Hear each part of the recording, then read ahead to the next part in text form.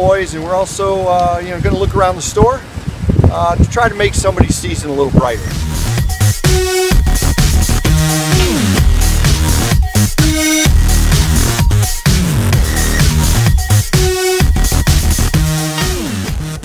So one of the things we're really proud of here in Bowling Green is that our community always rallies, at the holiday times, but always throughout the year in giving to people less fortunate. And this being the giving season, right now you can take part in supporting Dear Santa, our Dear Santa program through the Bowling Green City Schools, or Toys for Tots. So I'm here today buying toys to help make a child's day and holiday season just a little bit brighter.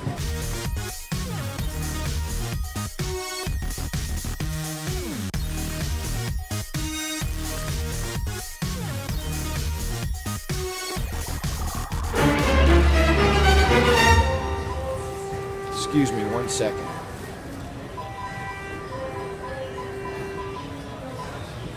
Hello, Ryan Weekman. What? Snow on Sunday?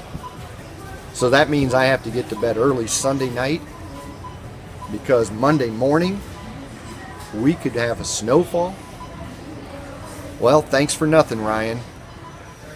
Well, kids, just got the call from Ryan Weekman that there could be snow in the air and certainly the Arctic cold weather. So let's go check out some clothing options. So it's always important to layer up at this time. So you want to make sure that you have your scarves on. You find hats,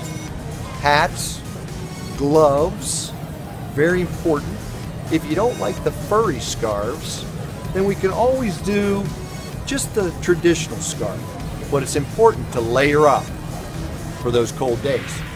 This hat looks really warm. Let's try it on.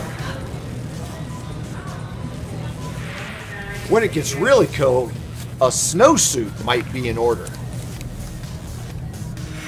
If your style is camouflage, make sure it has a bright orange or a bright neon color so that we can see at the bus stop. Very important. We don't want you blended in.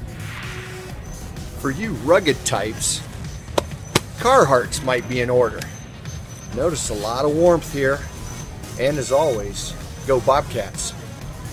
And on those cold winter nights, a nice pair of slippers keep your feet warm. And in the event that we have a cancellation because of snow, it's always appropriate to find a sled and go on Conneaut Hill.